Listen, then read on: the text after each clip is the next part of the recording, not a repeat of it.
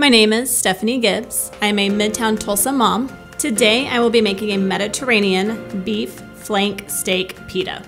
So I can get this whole dish made in less than 30 minutes. It's prep included. I even bring my kids in to help with chopping of the cucumbers or garnishing the pitas at the end of the night.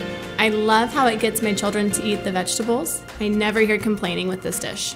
To start, we'll make the spicy green marinade by combining the fresh parsley, the basil, teaspoon of garlic, the minced jalapenos, olive oil, and salt and pepper to taste. So once your steak has marinated either 6 hours or overnight, if you need to prepare it the night before, take your steak out of the fridge and start grilling.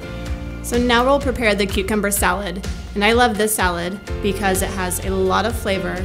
Mediterranean food is well known for the lemon, the spice, salt and pepper, and the vegetables are really easy. So cucumbers, onions, tomatoes. Chop them up. You can prepare this the night before as well. Mix it all into your salad bowl. It's ready to go. So to plate this dish, we'll spread the hummus on your pita, add the cucumber salad, slice up your steak, add it to the top, and then garnish with any remaining marinade you have.